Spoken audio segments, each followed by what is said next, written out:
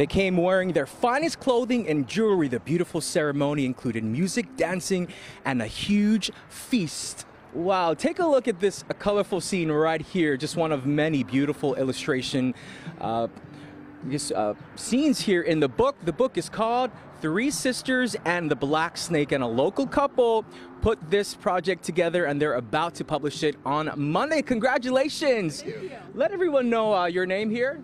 Teresa Chow Rother. And I'm Josh Rother.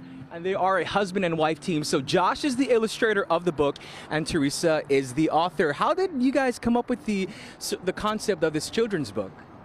Well, Three Sisters and the Black Snake, it's an Illustrator folktale. It's from our culture. It teaches you about kindness, dedication, and selflessness. The story takes place in Southeast Asia. The story is inspired by my father for me to write the story. Growing up as first-generation immigrant, my parents didn't have a formal education or the luxury to buy books. Storytelling was my father's way of sharing bedtime stories. I think he really instilled in me the passion and the imagination to create and share stories today. So tell us about this story and the importance of, sharing this type of story with, the people here in Sacramento.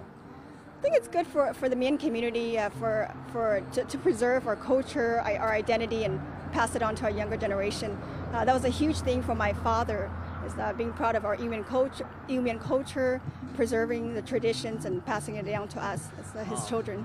Fantastic. Now, you wrote the story here, and Josh, you are the illustrator of the book, and I must say some of the scenes and the pictures, it's fantastic, but you actually have some background in creating, I guess, art, right? Yeah, I've been in game art for a little over 11, 12 years now, and that transferred over a lot. Character design and doing the research, I wanted to really nail it, and so I definitely tapped Teresa and her mom a lot for making sure I had the right reference, and that it was all true, and was being, giving, really honoring, like she said, honoring that traditionally handed down story that came just by word of mouth from one generation to the next. And so it means a lot to them, and I wanted to make sure that I'm being true to that and